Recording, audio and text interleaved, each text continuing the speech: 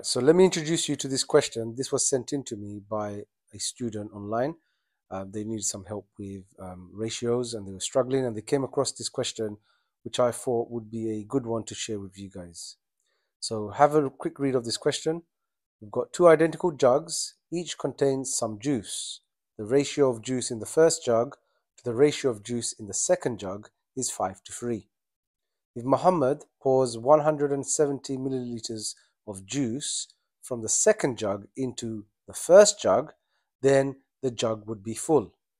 But if he pours 630 milliliters of juice from the first jug into the second jug, then that jug would be full. What is the capacity of each jug? Now, I know a lot of you reading this would be very confused with where to start. I mean, where do you begin a question like this? And I talk about scaffolding a lot in a lot of my videos, and this would be a fantastic question to actually understand how scaffolding works, how you build up a question. All right.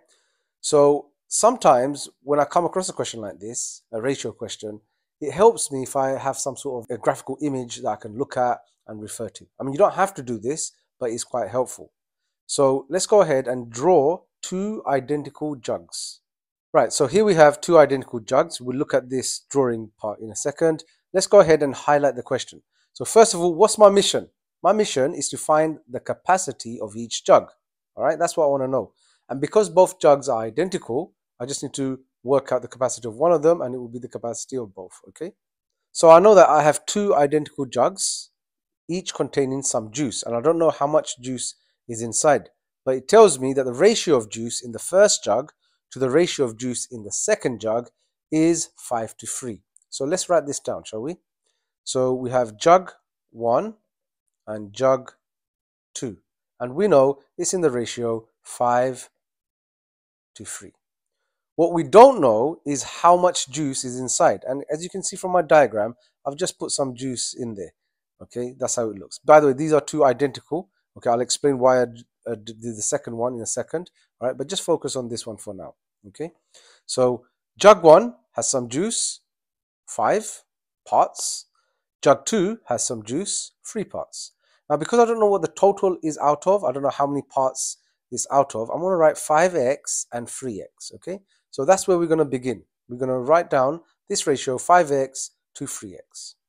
Now let's go ahead and read more of the question. It says, if Muhammad pours 170 milliliters of juice from the second jug into the first jug, so from here into there, he's going to pour 170 milliliters of juice. Okay, then what happens? This first jug would become full. All right, so let's have another scenario. Let's add to our ratio here. Okay, so that would be 5x, which already is inside here, remember? Okay, in jug 1, there's already 5x. And now it's going to be increased by 170 milliliters of juice. So what can I do with that? I can add to this 170. Okay, now if we read the second line of that paragraph, if he pours 630 milliliters of juice from the first jug into the second jug, then that jug would be full. So from here, we can pour 630 milliliters of juice. So what happens? The second jug is now inheriting that 630 milliliters of juice and making that full. Okay, so this empty space that you have here in either of those jugs, so in this case, this will fill that up, right, and make it full. But what does it mean for this? You probably guessed it. It would be 3x plus 630. All right, so this is the algebra that we've just set up. Now, how do we look at this? Well, let's focus on here for now. Okay, this is representing when both jugs are at their maximum capacity. Okay, therefore, if the jugs are identical, remember it told you that in the question, if the jugs are identical, that means the maximum capacity of each jug would be identical to each other too, right? So we can make an equation by doing 5x plus 170, the first jug at its full, equal to the second jug at its full, which is 3x plus 630. Now all we have to do is solve this and find x, and x represents here and here, obviously. So let's go ahead and work this out. So what do we do first? We take the 3x over to this side. We take the 170 over to that side. That gives us 2x and 630. Take away 170. We could do that on our calculator. This is from a calculator paper, by the way. So 630 take away 170 gives us 460. And then we divide by 2. So 460 divided by 2 is 230 ml. Now, we have found the value of x, right?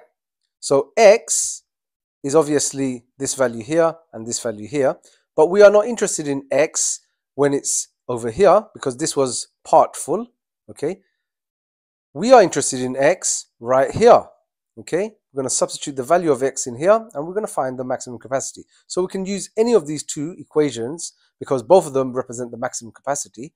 So the capacity of any jug, let's just use, I don't know, the 5x plus 170. We're going to use that one. So 5 times 230 plus 170, and that will give us the capacity.